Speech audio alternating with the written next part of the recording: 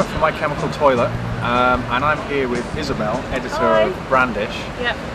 We're here with this whizzy Nokia phone, which reckons can help you find your tent at a festival.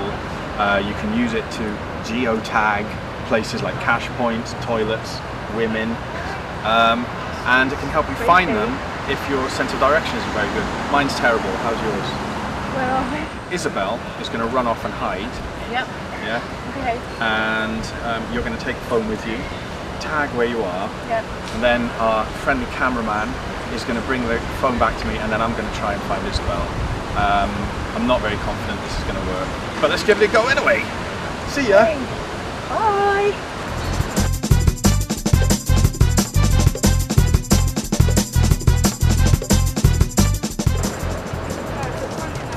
Okay, the phone's come back to me now. So now I'm going to be trusting those satellites, which are supposedly going to help me find my colleague Isabelle. Somehow no longer relevant.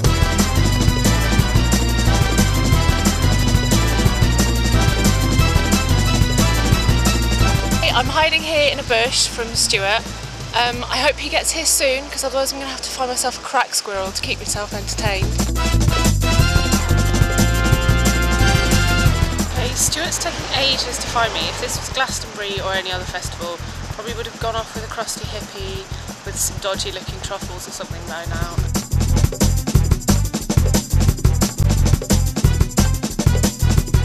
Better hurry up, because I think I might go feral in 10 minutes or something if he doesn't get here.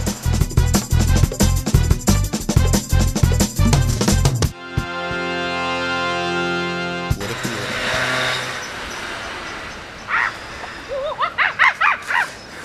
Wait so long, I've gone feral. Thanks a lot, Stuart. Oh, but found you in the end. Yeah, high five! Woo! Hey. So what's the verdict on the whole geo-tagging GPS thing? You found me in the end, Yeah. and I wouldn't normally hide in a bush. Right. For finding cash machines and toilets and your tent, of course, that's got to be pretty useful.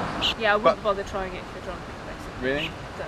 I'd try it. I can't even phone someone when I'm drunk, let alone geo-tag. I am sober.